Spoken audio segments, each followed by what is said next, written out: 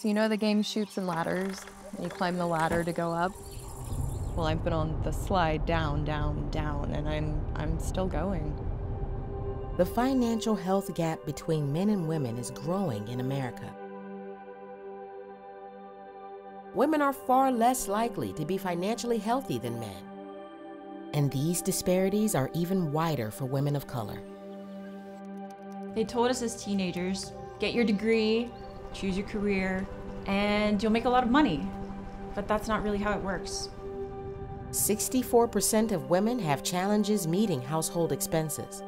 You almost don't even want to think about it because there's nothing you can do.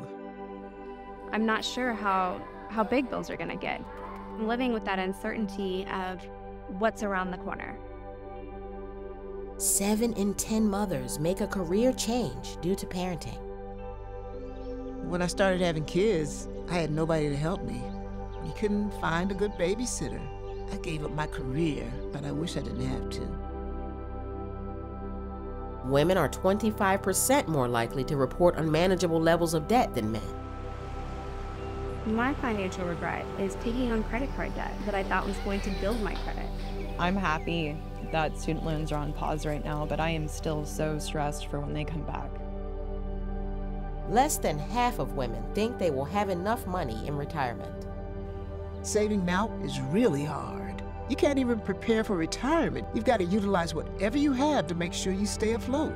When thinking about my financial situation and my 70-year-old parents who need me, I'm thinking, hey, I still need your help.